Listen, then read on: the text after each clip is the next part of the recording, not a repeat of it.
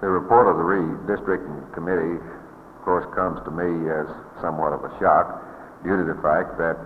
I had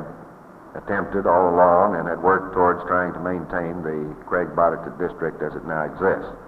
However, due to the wisdom of the subcommittee and the House Privileges Elections Committee, they felt it advisable that Roanoke County receive additional representation,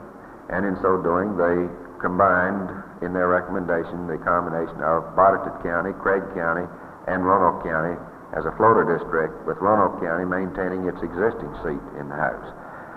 As a result, I am going to support that proposal because I feel that probably it will be the best interest of our county and to the growth and economy of it in the future.